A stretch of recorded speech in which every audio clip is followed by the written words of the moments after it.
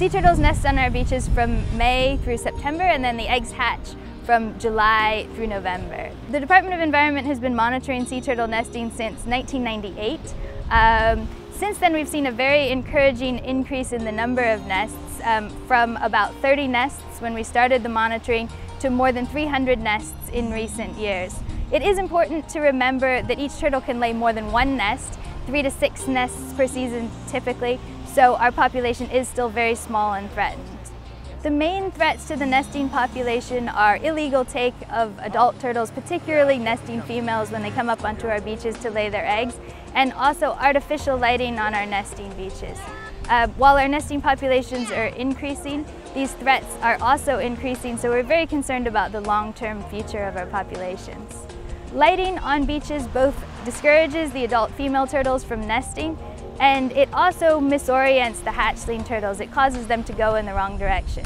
So when hatchling turtles come out of their nests at night, they look for the brightest light that they can see, and on a natural, undeveloped beach, that would be the moon and the stars reflecting off the ocean's surface. But if there are other lights, street lights or lights on houses or hotels or condos, the baby turtles will go toward those lights instead of into the ocean.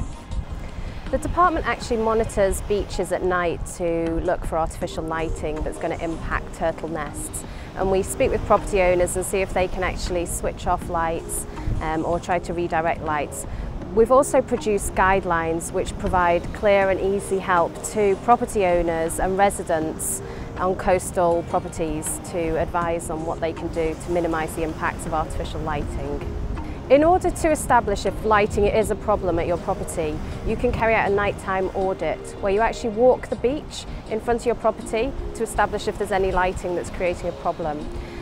Those lights which are the worst offenders are the large elevated spotlights and floodlights. So it's those lights directly illuminating the beach and that are in the sightline of the beach. So if you can see the source of the light, i.e. the light bulb, then the chances are it will create a problem. There's also problems from reflection. So if there's cumulative lighting, it can create a sky glow or it can reflect off the clouds, which also disorientates turtles and hatchlings.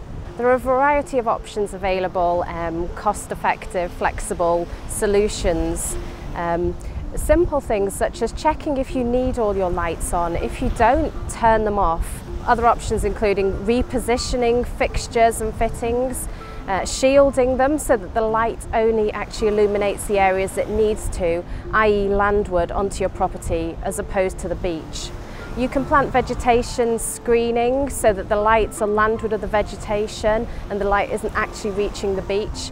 You could fit motion detectors on your lights so that they're only triggered by human activity rather than the turtles coming up the beach or the hatchlings making their way into the ocean. There's a whole range of options, and the purpose of the guidelines the department has produced is to assist property owners in terms of learning what they can do at their property.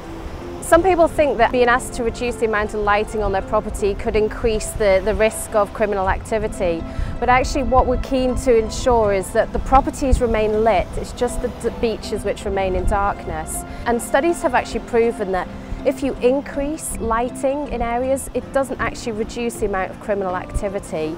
So therefore, carefully directed and positioned lighting can ensure that property owners their properties remain lit and beaches remain in darkness.